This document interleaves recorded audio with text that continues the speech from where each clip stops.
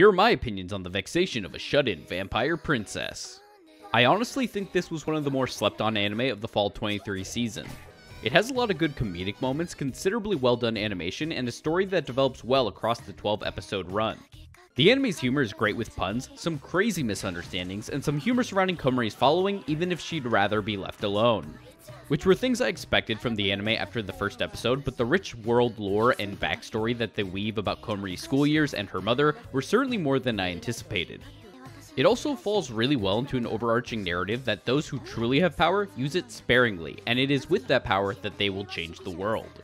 Yet through all the trials and tribulations, fighting a crazy murderous ex-classmate, saving a new friend from a shady organization's clutches, and helping a different friend overthrow her government to seize power, Komari still wants to be cute and take a nap, which is the biggest mood ever.